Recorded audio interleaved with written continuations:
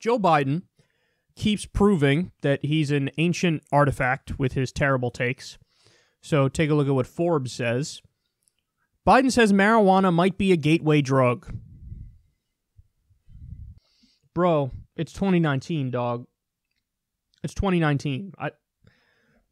Former Vice President Joe Biden said on Saturday that he's not sure if marijuana is a gateway drug that leads to the use of other, more dangerous substances. Quote, "The truth of the matter is that there's not nearly been enough evidence that has been acquired as to whether or not it is a gateway drug," the 2020 presidential candidate claimed at a town hall meeting in Las Vegas. "It's a debate, and I want more before I legalize it nationally. I want to make sure we know a lot more about the science behind it." First of all, it's not a gateway drug. Second of all, even if it was a gateway drug, I don't care. As a matter of principle, if you wanted to smoke some weed to relax on a Friday night after work, you should be able to do that. What's the big deal? You have to understand something. He is just monumentally, colossally out of touch.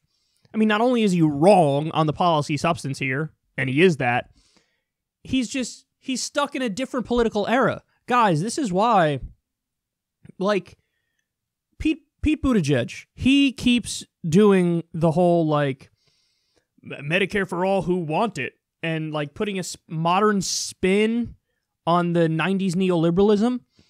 Biden doesn't even do the spin because he just doesn't understand that times have changed. And so he's out there and he's like, yeah, I would have public option, and sure, 10 million people would still be uninsured under my bill, but public option's the way to go.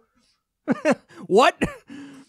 So, and this is just another example of that. If you're Joe Biden and you have a history with the crime bill, you have a history of agreeing with Republicans when it comes to policing, being tough on crime kind of guy, you should be careful and bend over backwards to be like, oh, that was, at the time, it was a different era, and now we understand that smoking marijuana is a very similar thing to just having a glass of beer at the end of the day, or some vodka or tequila, whatever it might be. That's legal and marijuana is not. I mean, that is kind of discriminatory. That's also just bad policy. If anything, the alcohol is worse for you than the marijuana. So, of course, now, especially being as part of the Obama administration, where Obama pardoned a lot of nonviolent drug offenders at the end of our term together, of course, now I understand we can at the very least decriminalize marijuana. No, he's... But you know what he does say? At the end, he goes, but if states wanted to do it on their own, okay, fine, I'll let them do it. Well, congratulations. You've evolved to the same position as Chris Christie, who's a notorious, like, anti-drug, anti-marijuana kind of guy. So here we are. The year's 2019. The guy who's still leading in some polls, Joe Biden, is stuck in the year 1992. And he's, the way that he casually regurgitates debunked old talking points, the gateway drug my ass. I mean, we saw, is there an argument that maybe cigarettes are a gateway drug? Should we ban those because, hey, that could lead to somebody then having some alcohol, and then the alcohol could lead to somebody then having a harder substance or whatever. It's like they only trot out these terrible arguments for the specific substances that are already illegal and the specific substances that they personally don't like. And that I can't stand for. He doesn't think about this stuff in an objective way or a fair way.